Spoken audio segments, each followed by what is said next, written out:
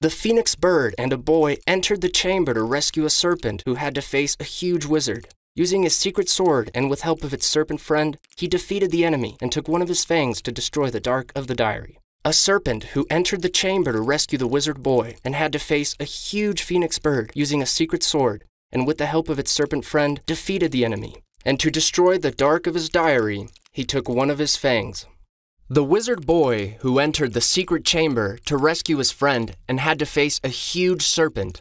Using his sword and with the help of a phoenix bird, he defeated the serpent and took one of its fangs to destroy the diary of a dark enemy. Harry Potter, Wizarding World, 1,000 stories in one set.